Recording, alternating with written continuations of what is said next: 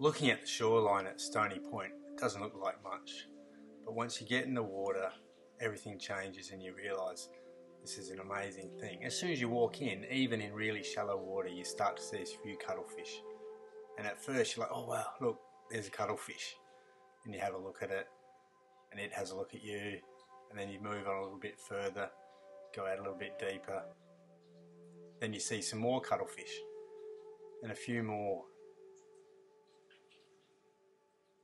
And then you get a little bit further out and it's not all that far. It might only be 3 meters deep, 5 meters deep.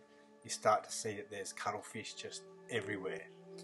And this is pretty much, well, it is the only place in the world where you can see a big aggregation of breeding cuttlefish like this. And then when you start to watch them, you can start to work out what's going on.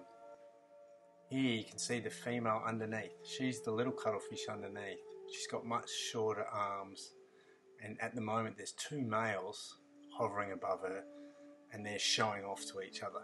This male right here is spreading himself out, making himself look as big as he can, trying to keep that other male away from his female.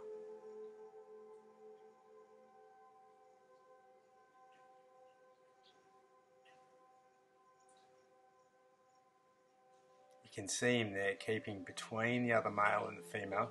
Now the female has come out, he's blocking the other male again, all puffed up, tentacles out. Meanwhile the female here in the front, she's just going to sneak off and down into a little hole in the rocks. They come here because they like to lay their eggs under rocks, and this is the only place in the whole top of Spencer Gulf where they can find those rocks.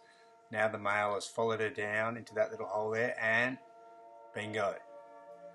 This is what it looks like when they're mating. They're head to head, they've entwined all their arms, and they're mating.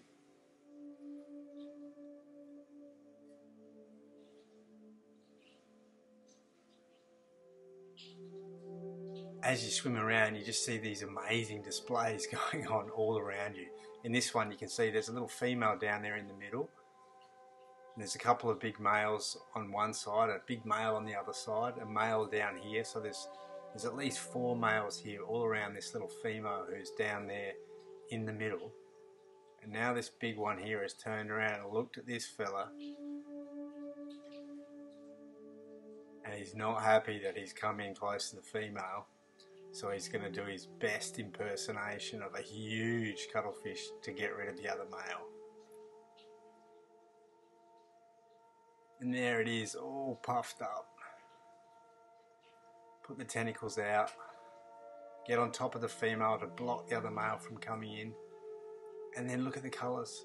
Look at his back. Watch the black lines on his back.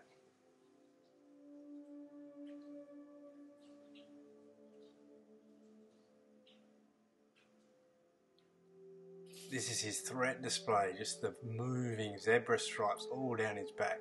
His tentacles spread right out and just trying to lie down on top of that female and keep the other males away.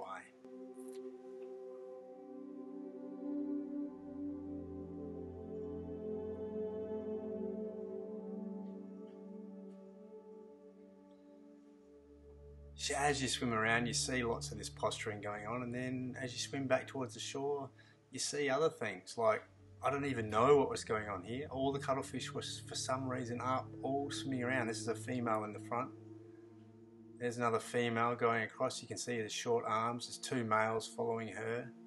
So for some reason they're all on the move. So you can go in here lots of times and you can still see different things every time.